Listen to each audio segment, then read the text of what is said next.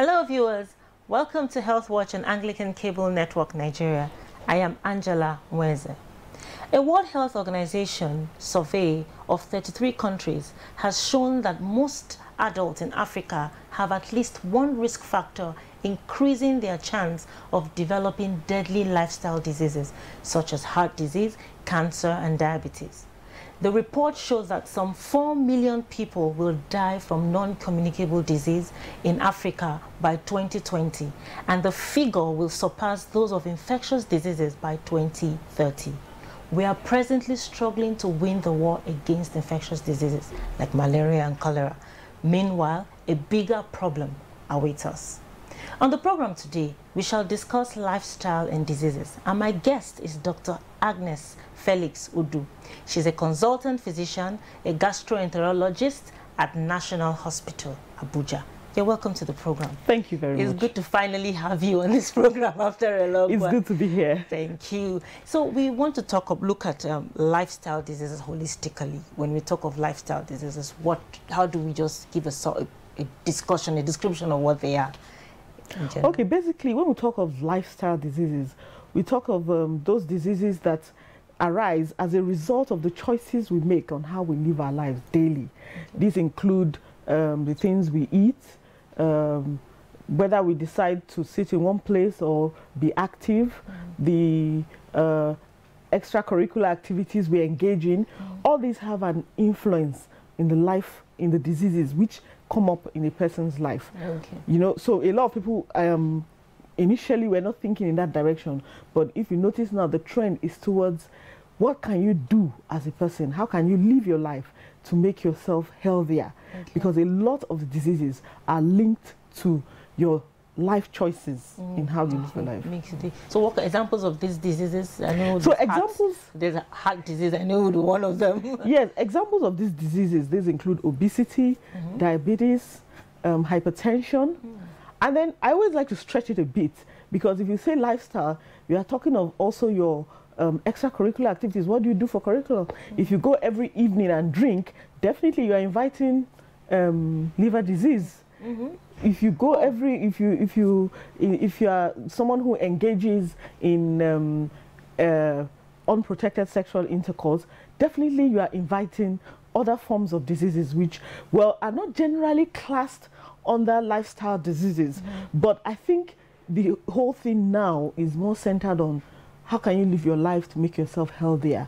And we should also think about these diseases, because when you live a lifestyle that is holistic and is straightforward, you can prevent all these other diseases. Okay. So, you know, normally when you think of it, you think it's just what you eat, but actually your social activities your social activities can determine the kind of diseases that you end up getting as you go on in life. Wow, that's good to know. So just for the viewers to know that when we talk of lifestyle, don't just think it's exercise and eating.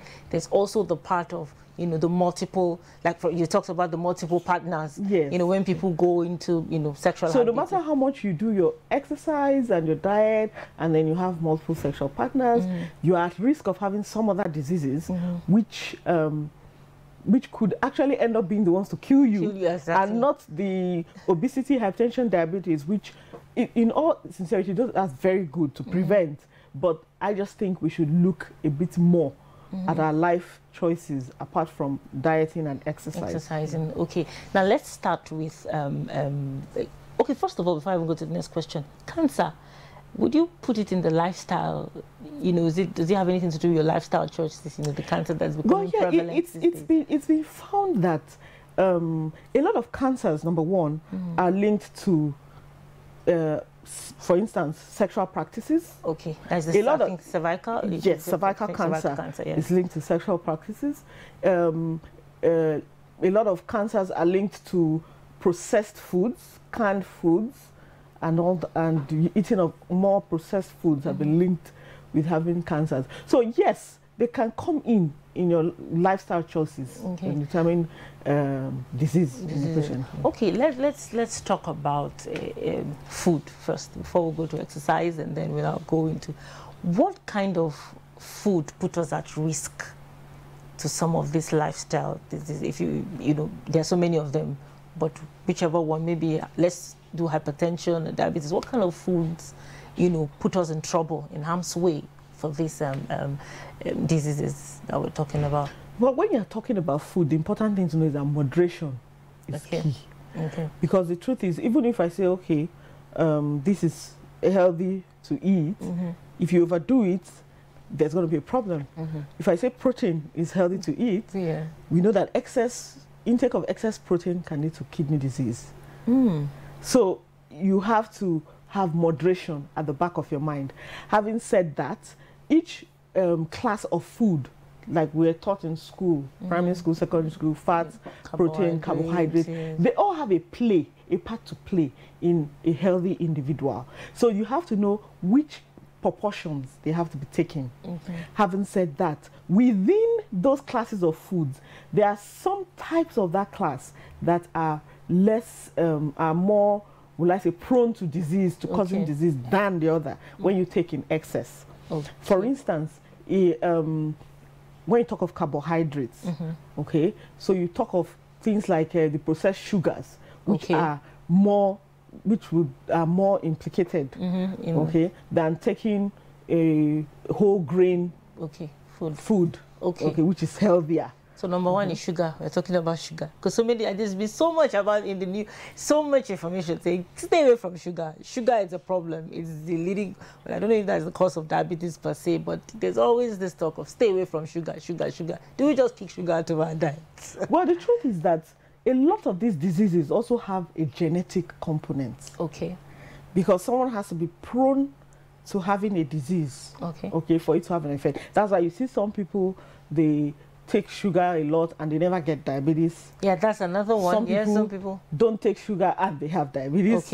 So there's a genetic component. But however, the foods you eat will also help in the control of such. So if you have a person who's genetically predisposed to having type 2 diabetes, for instance, if a strong family history, mother has, father has, and is aware of it. So from the onset, the person is going to try and curb carbohydrates, refined sugars, as it goes along. And so that will go a long way to help the patient, to help the person to prevent diabetes. Also, the thing is, a lot of times, all these excess carbohydrates and sugars, they increase weight gain. And with weight gain, the person's body is unable to utilize insulin, which helps to process the sugar. So you can have weight gain leading to a cause of diabetes. So that's why you find in some people, if they lose a lot of weight, they do not need drugs for their diabetes anymore. So that's one of the things that can happen if with increasing weight gain. Wow. So let's look at children. Let's look at children, because we're beginning to hear that there are young kids, that are becoming victims of things like diabetes at young age, especially type 2 diabetes, because of course type 1 is juvenile, it starts from childhood. But for children, what's happening to our diet that our kids because I don't think it used to happen in the past like that, to hear kids, coming down with diabetes. What is happening to our diet or what do you think it could be responsible for this? Yeah, the truth is that, with westernization, we are adopting some of those diets that we were not, used to.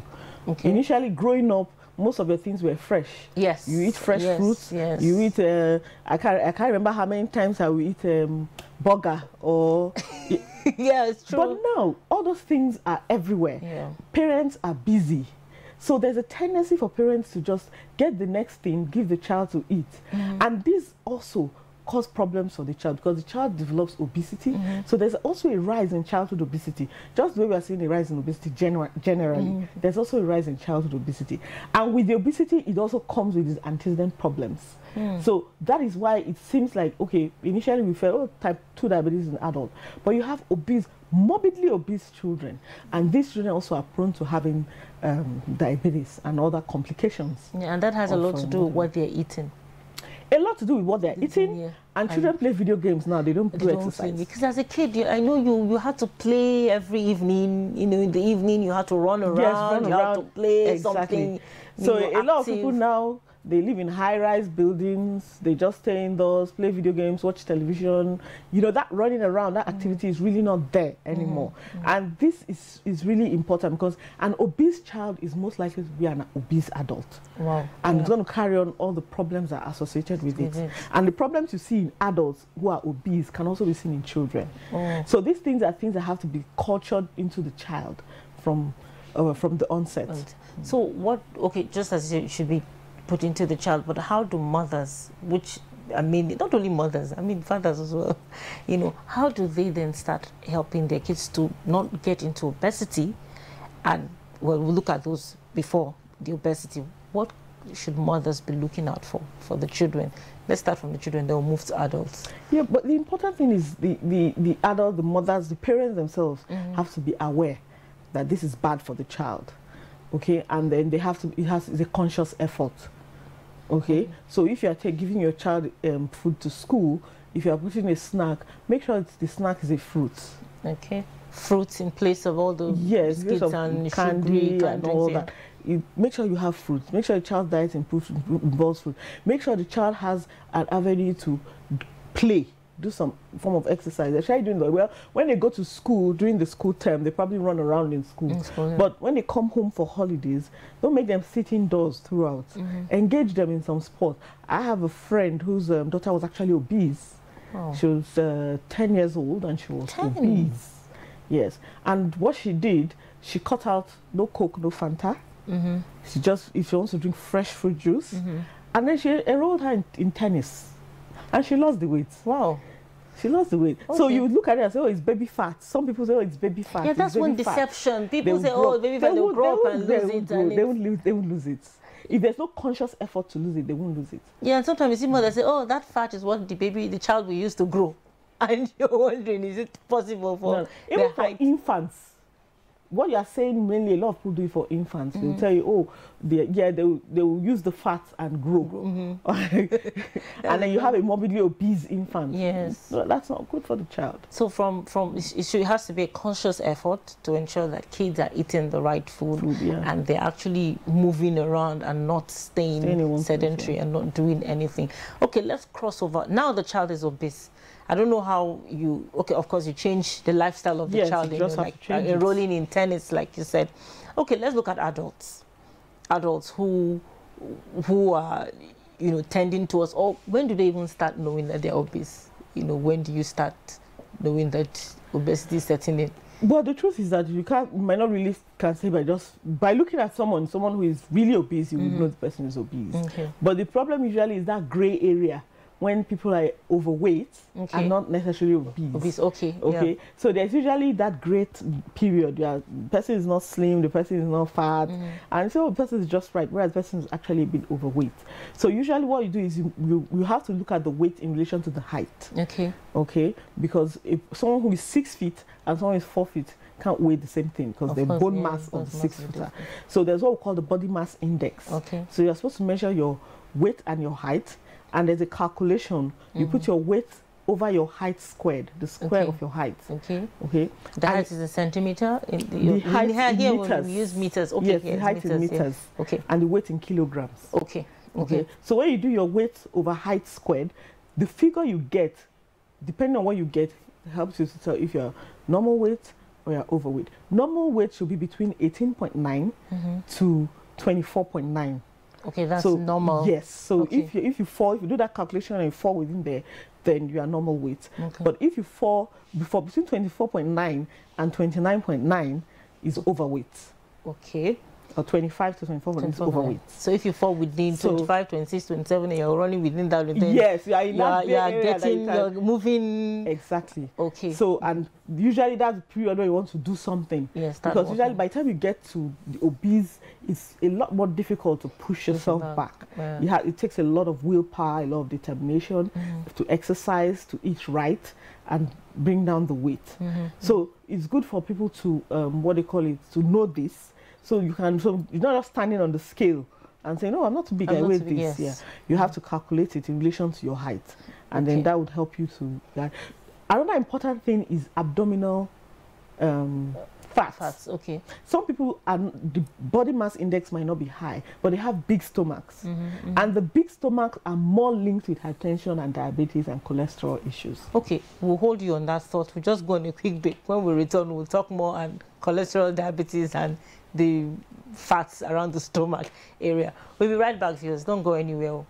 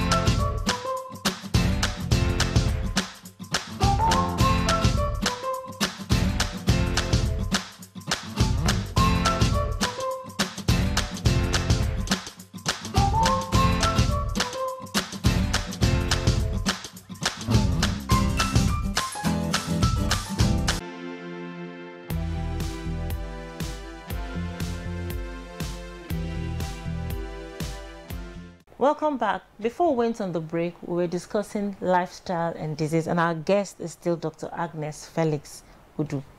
Thank you very much, ma. So just before we went on the break, we were talking about cholesterol. You know, we're talking about fats around the abdominal fats and cholesterol. So just carry on with that. Yeah. So basically, the thing is, a lot of studies have gone into this, and they found that the main problem is the abdominal fat. Okay. So you could have someone who perhaps has a normal BMI, but has big abdomen, a lot of fat in the abdomen. That person is still predisposed to having those diseases.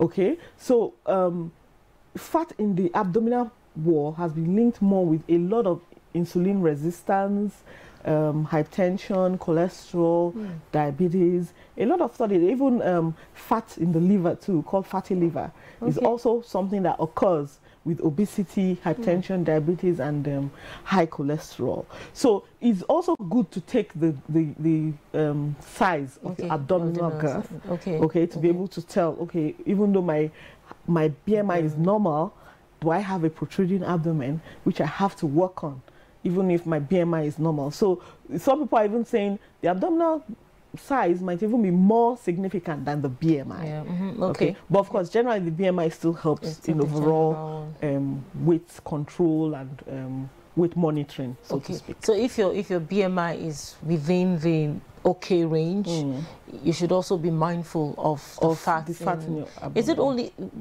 fats being stored in the abdominal? You also talked about the liver and is it the liver? No, yeah, the liver fat being stored. Is this how it happens across board, or there are some people, because there's some people that eat so much and they just remain tiny, and sometimes you feel it's being stored inside? Yes, so as I said, the law of genetics come into play. Okay, because you also there's also a lot of things in the body telling the body, okay, store this fat, don't store the fat, burn it up as energy. So, and that's genetics. That's the makeup of the person. Okay. So you sometimes you can't do anything about that. Okay. Some people do not store fat as much as some people do. What then happens is that those who store fat more have to work harder to keep it off. Okay. So it's the genetic. There are a lot of genes involved, which is beyond the scope of this. Yes, but just know that it's genetic. Some people, their body tells them to store more than others. So those who store more need to do a lot more to reduce their eating and exercise to prevent storage of excess fat. Okay, now let's talk about cholesterol, because anytime hypertension is being mentioned, anytime you hear high blood pressure, there's always that word. Cholesterol. What is this cholesterol that has put everybody in trouble? So put people in trouble. Cholesterol generally is fat. It's a type of fat. Okay. So the thing is that your body produces some of that type of fat. Some of cholesterol you get from eating. Okay. So you can have someone who has high cholesterol. Again, genetics has a lot to play with it. Okay. You can have someone who has high cholesterol and the person is dieting and all that, and the cholesterol still doesn't go down to normal. Okay. That's because the body also produces cholesterol. Apart from what you eat, your body produces. So if you are reducing what you eat and your body is producing too much, it's still going to be high, and you might need drugs to help you reduce it. Okay. But some people, by the time they go on a diet, the cholesterol is able to come down to normal. Okay. So that's where diet also comes into play. Yeah.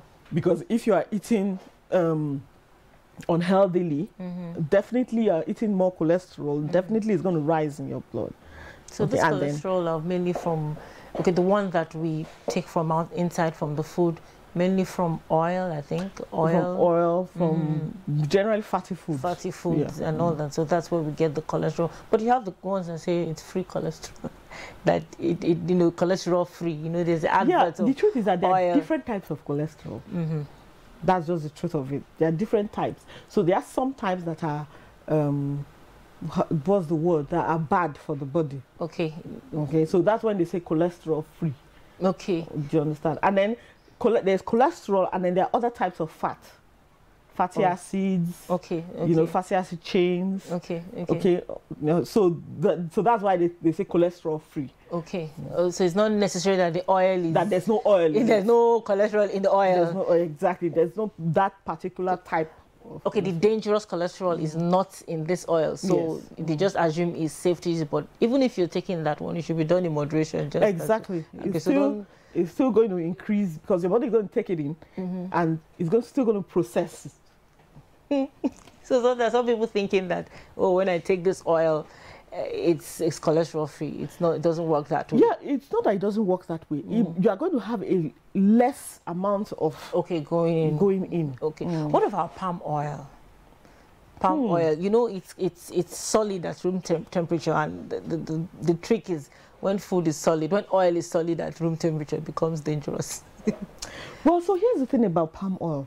A lot of research had been going on in palm oil. As a student, we were told palm oil had a lot of cholesterol, was high in cholesterol, but it also had a lot of vitamin E, antioxidants, carotenes, beta-carotenes, which cancelled out the effect of the cholesterol. Okay. But recent studies have shown that that might not necessarily be so.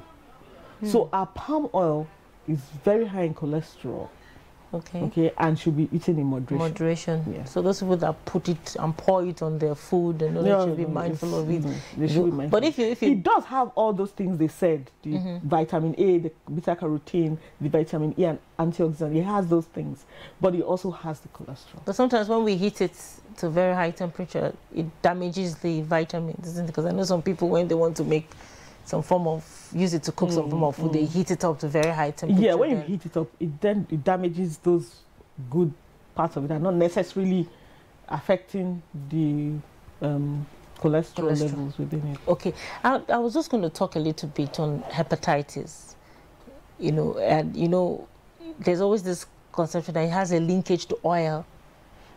I don't know if you've ever heard that anywhere, but there's always that story of you're taking so much oil, hepatitis. There's hepatitis, but well, the thing is, there's a lot of poor education. People are not well educated about health issues, and when something becomes very topical, then you now have a lot of theories coming up.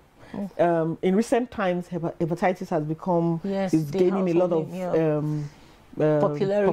Exactly. So everybody is offering their own theories on how to treat it or how you get it and everything. So, well, in my practice, what I've heard most is that, okay, you have hepatitis, then you don't eat oil, you don't eat protein, and, you know, people are miserable when they come to me. But that's not true. Why they talk about the oil is because the liver is involved in producing bile acids, which help in digestion of fats. Okay, but it does not cause hepatitis, and it's not necessary that because you have hepatitis you have to reduce intake of these products, because the only time when we restrict protein or any of those things is when the liver is already failing or has been damaged to some degree. A lot of people with hepatitis come to us without any symptoms. Their liver is apparently fine, and what we usually advise is just take a normal balanced diet. Okay. Don't overdo anything. Don't take alcohol. Don't take herbs. Okay. So it's a wrong information that hepatitis causes oil. Okay, so oil is not the cause of it now. It's not the cause of it. That's not the cause of it. It's more complex than oil being the cause. But it has a lot to do with the liver, you know, eventually the hepatitis itself. Yes. The main target of the virus, of the hepatitis virus, is the liver. Okay. And I said the liver produces substances involving fat digestion, but that does not mean that it needs to be restricted in all patients who have hepatitis. Okay, let's look at the dangers of alcohol.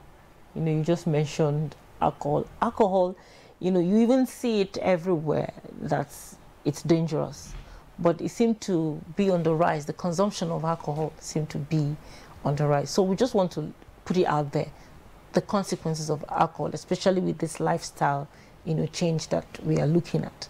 What are the consequences of alcohol, especially with the lifestyle change we're looking at? Yeah, so alcohol,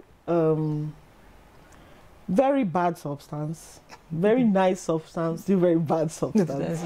Okay, because the truth is that alcohol tends to affect a lot of the body systems, not just the brain, the liver, okay, the pancreas, you know.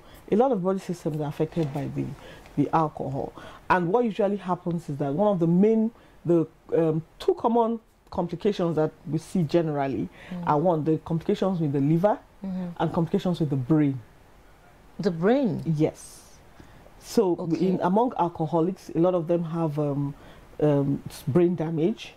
So you see, when you're a chronic alcoholic that can't walk straight, it's actually because their brain has been damaged from the alcohol. Wow. They forget easily, they can't concentrate, their speech is slurred. And so you see amongst them, they really have that problem, and it's actually because their brain has been damaged. And then the other common complication we have is with the liver. Okay, we have what we call alcoholic hepatitis. We have alcoholic fatty liver disease, alcoholic cirrhosis. So it causes a lot of damage to the liver, because mainly the liver is the one that's going to metabolize, so to speak, break it down and make it ready for excretion. So when that happens, you have a lot of issues, some byproducts of the alcohol damaging the liver, and this happens over time. So a lot of people don't know, you know, they over time this damage happens.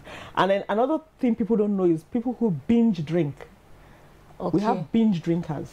They don't drink every day. They drink once in a while. They drink, and when they drink, they drink to stupor. Okay, those people are at greater risk than someone who drinks probably moderately. You understand, consistently, than people because at that point they are loading their liver with all those toxins that are coming out of the breakdown of alcohol.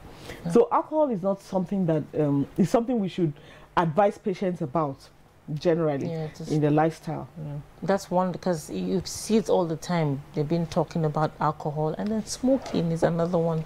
Smoking is another dangerous one. I know it damages the lungs more Or Yeah, yes, smoking damages the lungs. That's the main area because yes, because it works on. Obviously you are inhaling these toxic substances, and has been linked to lung cancer. Lung cancer. Okay, lung cancer, then some other disease we call bronchiectasis, bronchitis, okay, destruction of the lungs generally.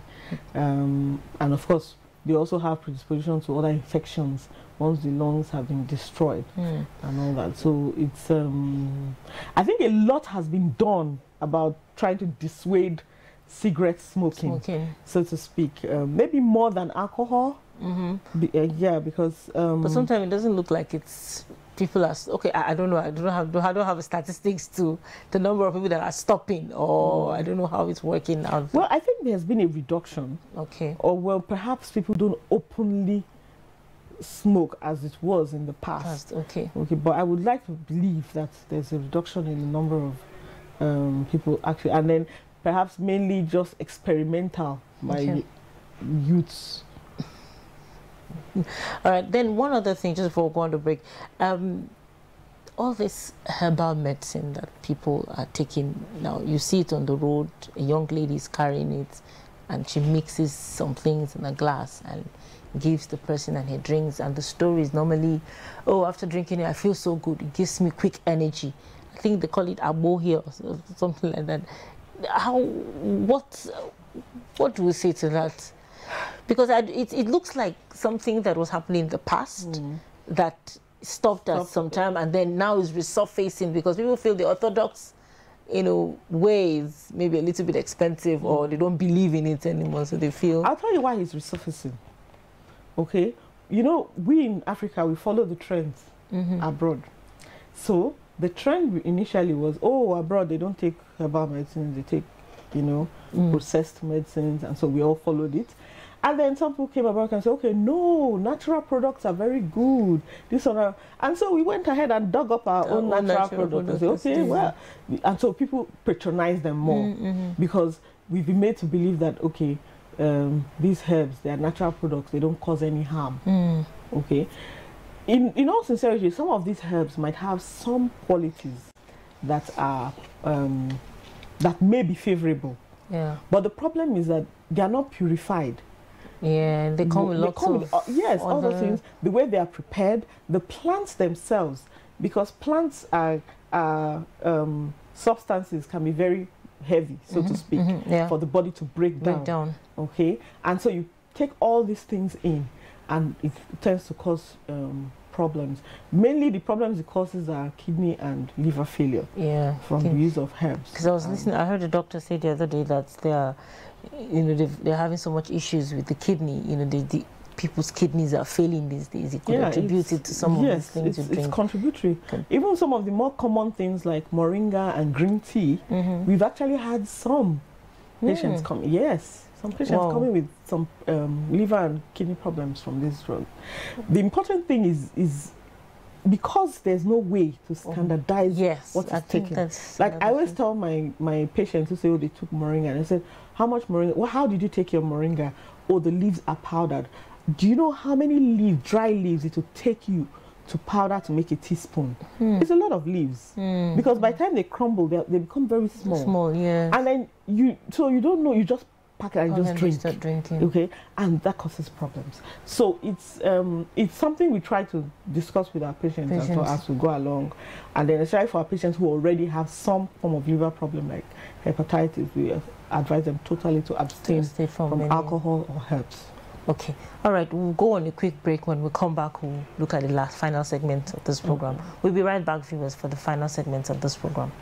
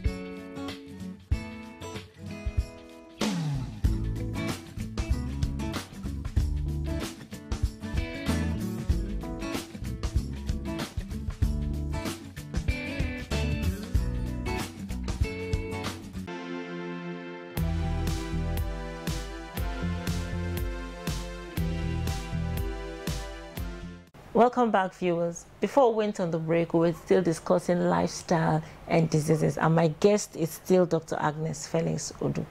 All right, so we're discussing now. Let's look at exercise. Exercise. You know, initially we talked about how people are living more sedentary lives, but how does exercise, have positive impact on the body? Exercise itself. Okay, so exercise is very important. Exercise touches every part of your body in little ways or the other. Now, a lot of people, because they're slim, think they don't need to exercise. Now, because if I'm jogging and I see somebody who's slim and she's really running, I'm like, why are you running? Yeah, that's jogging too. We always think that you only need exercise when you're obese. Yeah. You only need exercise to lose weight. But there are also other benefits of exercise that goes beyond just losing weight. Okay, so exercise touches every part of your body. Exercise touches your blood vessels. When you exercise, it relaxes your blood vessels, so it's also good for people with high blood pressure. Okay. It relaxes the blood vessels and reduces the pressure within them. Okay. It makes you pass more salt in your urine, which also helps to reduce the blood pressure. When you exercise? Yes. Wow. Then when you exercise, it increases your heart rate, makes your heart stronger. Okay. So you can withstand more what they call cardiorespiratory endurance. Your heart and your lungs get stronger. So you can endure more distances of walking and all that. So you don't climb a flight of stairs at work and you're panting okay. at the end. So it also makes your heart and your lungs stronger. It also makes your gut, your intestines move freely. So if you're someone who has constipation... That's true. I think I've noticed that as well. Yeah. If you're someone who has constipation and you're always sitting down, if you engage in exercise, you would find that it actually helps it. So you can see that it helps a lot of things. Yes, it does. And then it also helps with glucose utilization. So it also helps people with diabetes to reduce their sugar. It also enhances the body's ability to break down sugar, insulin sensitivity and all that. So there's a lot of things that you can gain from exercise. So they also say exercise reduces what we call the feel-good hormones, the endorphins. So at the end of the exercise, you actually feel emotionally better. Okay, you are more elated. You feel that's true. A general sense of well-being is achieved by exercise. So when is best to exercise? In the mornings or evening, or whichever one pleases you? Because in the evening you want to just rest. Well, it depends on the patient, depends on the person. When you have time, you can exercise in the morning, first thing before you go to work. If that is what's convenient for you, it tends to give you a early morning boost. Yeah, to start your when you do it in the morning. Okay, you can also do it in the evenings if it's not easy for you to do in the morning. There's really nothing wrong with that. Okay, and then yes, we're going to talk about diabetes. Obesity and how the diets to take to reduce, especially when somebody notices that they're becoming overweight and then getting into that 28, 29 or BMI.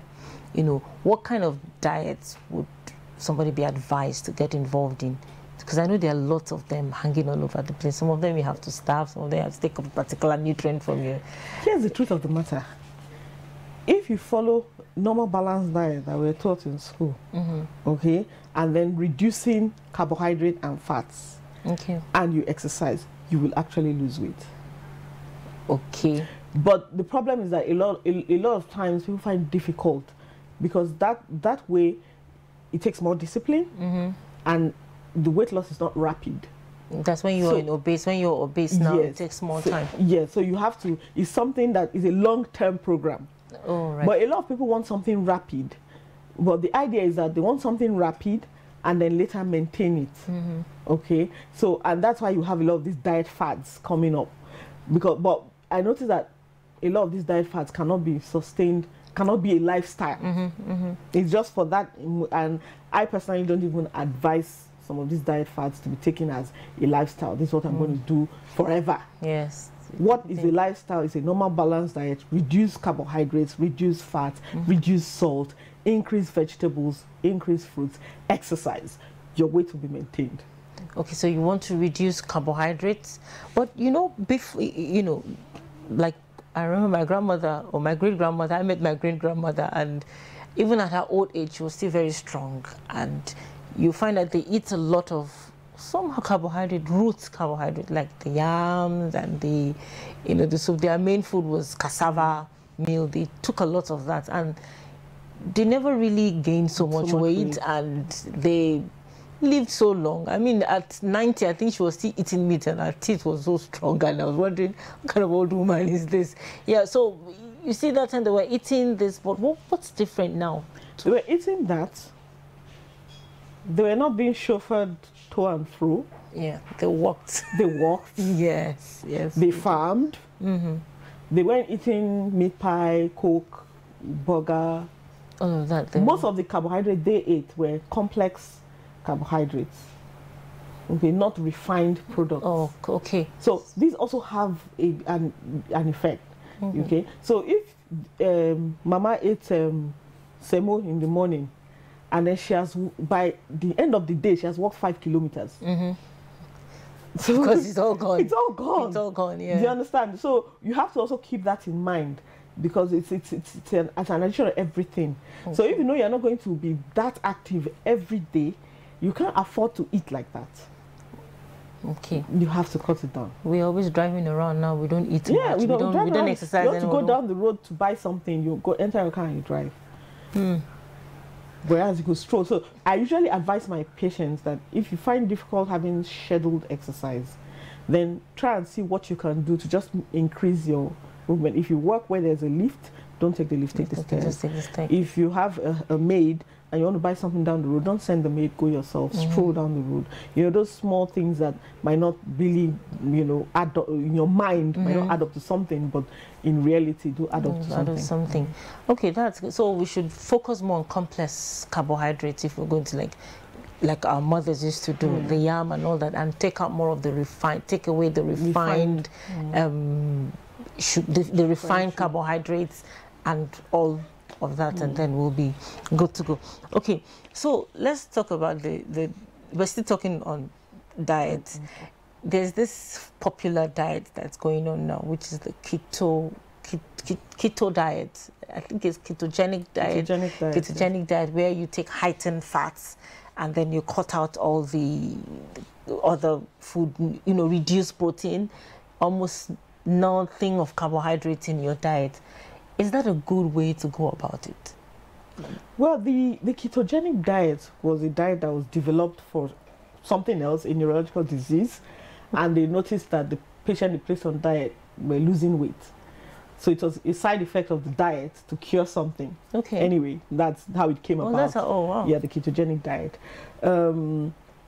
So basically, as you said, you take a lot of fats, cut out carbohydrates, take some protein. And the idea is to trick the body into breaking down fats. Okay, stored fats. Yes. Okay. So the body just sees fat and then it switches from utilization of glucose, because there's no glucose to utilize, and switches to utilization of fat. So it breaks down the fat. Well, a lot of people have been on the diet. Some people have been unable to tolerate the diet because there are a lot of some side effects that come with the diet, which have been intolerable in some people. But for those who have been able to continue with the diet, it's okay. But as I said, it might not be profitable to do it as a lifestyle. Okay. So what I usually advise my patient, if you must do a keto diet, have a target. Okay. You have the weight target. When you get to that target, the truth is that if you're eating a balanced diet and you're exercising, you won't gain weight on that. Okay, when you... Yes. So you could use it as a means of reducing weight to a particular size. And then the truth is that the best diet for you is a balanced diet. And what of the ACNN? I think ACNN is heightened protein? Protein. Yeah, actually, Atkins have been thrown out. Because they found some people coming down with kidney disease because of the high protein. Oh, of course. Yeah, yes. Yeah. So the idea is that protein, when they take in protein is requires more energy to break down. Okay. So if you're eating more of protein, you are going to use more energy to break down the protein, and the energy you get from protein is small compared with carbohydrates or fats. So in the end, if you use, let's say, 10 kilojoules to break down a gram of protein, and then you only get 2 kilojoule energy from that, then it's so it's a negative deficit, yes, so you lose weight. So that was the concept. The concept of the diet. Yeah, okay. But as I said earlier on, high protein diet is linked with kidney disease, because again, the kidney has to filter out your breakdown of protein. Wow. There's so many things. So the Atkins diet had lost favor because of that. So the important thing is, as I said, a balanced diet and exercise. And sometimes it might not be profitable to rush into some diet fads. Okay. Today it's keto, tomorrow it might be something. Yeah, it's always rain. Comes in seasons. After some time, there's somebody else comes all over something. the place. But imagine those people who rush to do the Atkins and develop problems with it. It's something not very pleasing. Okay, there's another one that is all over the place. I think it's I don't want to call the name of any of these. They normally do multi-level marketing with them. You know, you have all these. Yeah, I think I know. Yeah, they give you all the food, and they tell you to take all of these, and you live longer, or your skin will get better, or you know, there are herbal medicine that are coming from kind of from other parts of the world and all that. Is it advisable? Because it seemed to be trending. It's trending now. Everybody is taking one supplement or one thing or the other, and there's this poisonous, this poshness about it. Oh, I take this. Oh no, I don't take this. You know, and people. What do you have to say about that? Is it proper? Well, it's really not advisable, as I said, because a lot of these herbal products, even though they might have one or two effects, it's like the green tea. Studies have shown it can help in weight loss. Studies have shown that it has antioxidants. Okay, but I've had patients presenting to me with increase in their liver enzymes from green tea, and when they stopped the green tea, everything came back to normal. Wow. So because what you need to take for weight loss is more than what you would have taken if you're just taking it. You probably take a cup of green tea, one every week or two every week. But if you're taking for weight loss, you take 2 to 3 cups every day. Yes. So that you can run into problems with that. Okay. And the problem, the thing about these issues, that sometimes you might have ongoing damage to the organs, which will not show immediately. Yeah. Like the people who had increased liver enzymes from green tea, they were coming for something else. And we checked. When it was noticed. And we noticed. And said, okay, are you taking anything? What are you taking? So I just take green tea. Okay, stop the green tea. After 2-3 weeks, let's repeat it. And it's back to normal. So, but they didn't feel anything. They didn't have any problems. So, but when you have it like that over years, they might not have any problems until the damage is done. Yes. So you might say, oh, I've been taking this thing for 3-4 years. I don't have any issues. Why is doctor telling me that? It might not show immediately. Yeah, I know the thing about this, you know, changing diets and all that, it's actually simple, just as you're saying, you know, just eat a balanced diet, exercise. And I think my sister, who she struggled with doing different diets for a while, and she's tried all manner of diets. Every day she's bringing one new diet or there. But recently she just started eating healthy, more vegetables, and exercising every morning.